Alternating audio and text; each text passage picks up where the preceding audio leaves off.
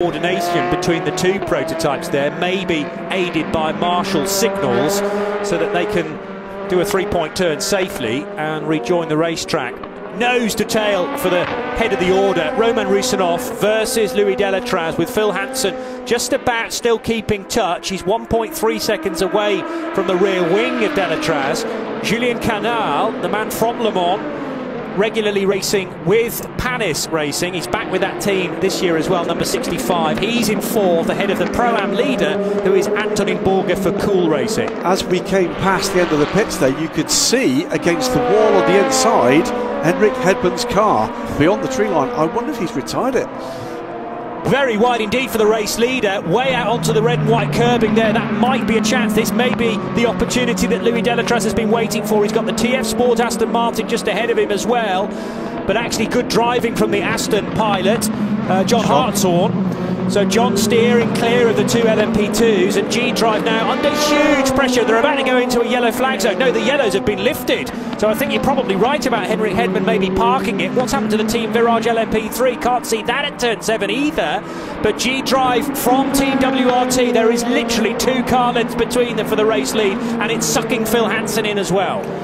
The Virage car has restarted, by the way, but Dragon Speed still stationary there. 26 car.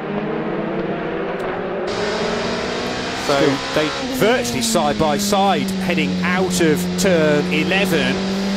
Is the opportunity for Louis Delétraz just around this corner into the chicane in a moment or two. He'll have to be fully alongside if he's going to go for a move like that and be fully committed. He just wasn't quite close enough. And now Phil Hansen is close to be a major distraction for Louis Delétraz.